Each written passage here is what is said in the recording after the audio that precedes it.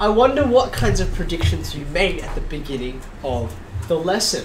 Would you raise your hand if you predicted that A would win? Hands up straight. Okay, I count 1, 2, 3, 4, 5, 6, 7, 8, 9, 10. 10 people? Yeah. And so hand up now if you predicted B would win. 1, 2, 3, 4, 5, 6, 7, 8, 9, 10, 11, 12, 13, 14, 15. Okay, interesting.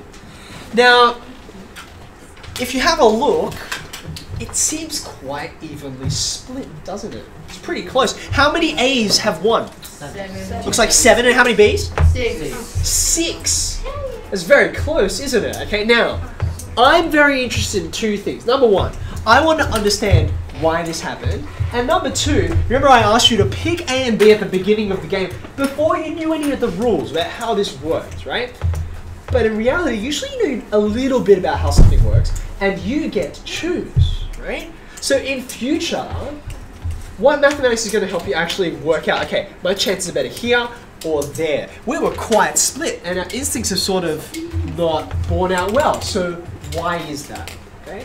Now, underneath where you were working this morning, right, we introduced all these different ideas. The most recent idea we introduced was, do you remember what was the last bit of language that I gave you? Do you remember what it was? Sample space, good. Now right under that, I want you to write down probability. And this time, we're not just going to think about the general concept. We're going to introduce some like hard concepts here that are going to actually help you understand this idea here. Okay? In fact, I'm going to give you a formula for that, right? So if you want to work out the probability of an event, there's lots of ways to describe it. You can just use words like more likely, less likely, guaranteed, definitely not. But we want to be a little numerical about this, a little more precise. So we're going to write a big long fraction, and I'm going to explain it as we go. Okay? On the numerator of the fraction, the way to work out probability is, and I'll explain this after we've written it, the number of favorable, I'll explain that, outcomes. Now, just think back to the morning. What's an outcome again? Like, not just the general word, but in probability, what's our definition for outcome? Nikhil. How many different, like, things can, like, it can end up with? It's very, very close. That's connected to this idea of sample space that we were looking at earlier. Brad, do you want to augment it a little bit? The result. Yeah, it's like, what happens at the end? You do the experiment, what's the result? What will happen? What event will take place at the end? That's the outcome, okay? Now, when I say favorable, maybe you want to draw an arrow to that. And what we mean by favorable is the ones that you're interested in, right? What you're interested in. So for example, for player A, what outcome were they interested in? What were they interested in rolling? A 6, right? A 6. For player A, their favorable outcome was a 6, right? Okay, good. Now, that's the numerator of the fraction. What's on the bottom? It's also a number, but it's not the number of favorable outcomes. It's the number of possible outcomes. Now, we already have a name for this. We just mentioned it like 1 minute ago. What do we call this again?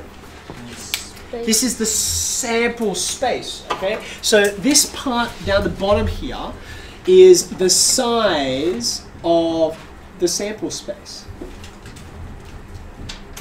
Okay? Now, let's use this idea to unpack this game and see what's going on. Okay? The probability, and just to abbreviate this a little bit, we'll just write the letter P because you're going to get sick of writing the word probability over and over again. The probability of rolling a 6 on a die. Okay? What is the chance of rolling a 6 on a die? Now think about it through the lens of this, right? This is player A, right? Who wants the 6. How many of the sides on the die are 6s? 1. It's just the 1, right? So the number of favorable outcomes is just 1. Now, what's the sample space? It's 1, 2, 3, 4, 5, 6. So the size of the sample space is 6. So this is the probability of rolling a 6, right? It's 1 out of 6, a 6th. I could write that as a percentage. What is 1/6 as a percentage? Does anyone know? Yes. It's about, I can actually say it exactly, it's 16.6 repeater %. Okay. That's what I was So gonna say. just like if you recall from fractions, decimals, and percentages, you can write it as a fraction, you can write it as a percentage, you can write it as a decimal, 0.1666666. It's all the same number. Okay, bless you. All right, now that was player A, right? What was the favorable outcome that player B was looking for, Christian? 1, 2, 3, 4, and 5. Okay, good. So I could write this in a couple of different ways. I could say 1, 2, 3, 4, 5, right? That's the favorable outcome for player B. I could also just say not a 6. Like anything but a 6, right? So I can say not 6. These are the same thing, right? Now, again, I'm going to ask the question, how many outcomes are not 6 on the faces of the die? 4.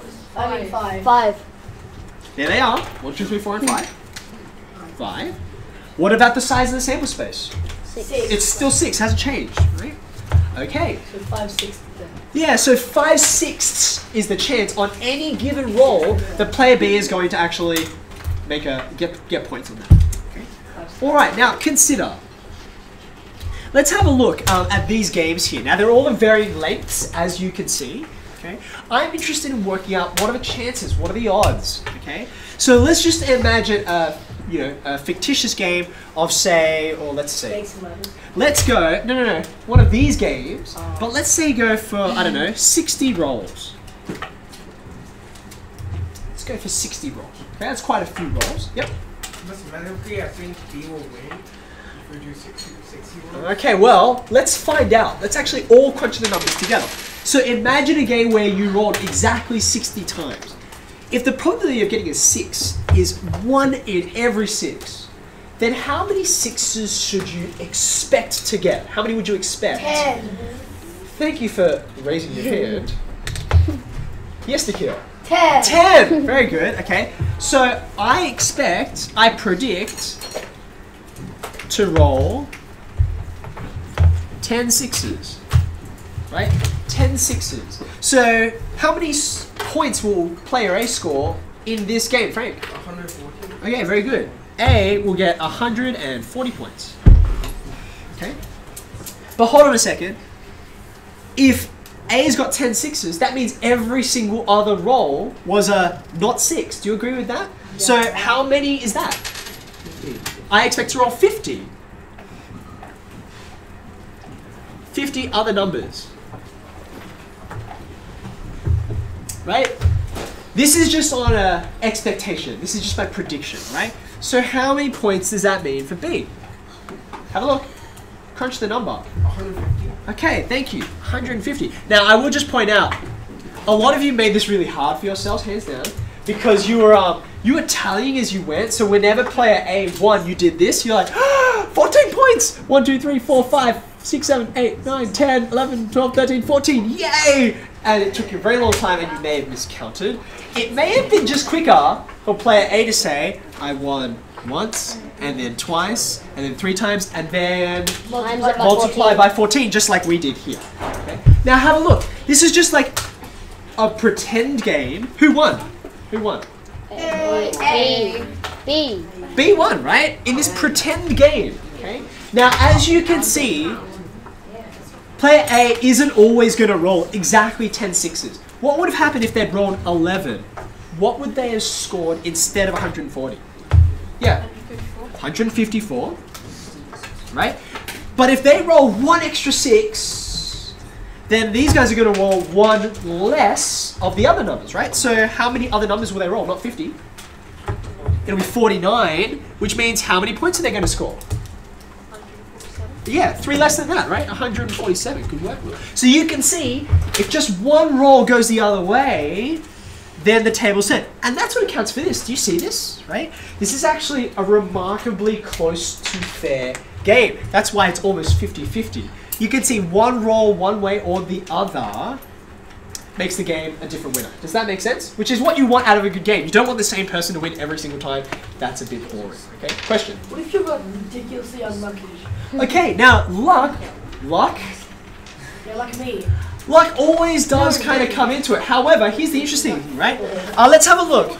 Who was the worst loser out of the Bs? 99 and 156. 56. Is it? Well, you could argue that that's a really sad loss there, but we expected A to lose. Right? I think the most stark one might be. This is pretty bad, right? That's a pretty bad loss. Like this one's close. This one's reasonably close. Who is this? Who is this last one? Oh, Marley. Yeah, it's not Marley's fault. In fact, if you roll enough times, you should expect that sometimes A will win. Okay, as indeed happened. Okay.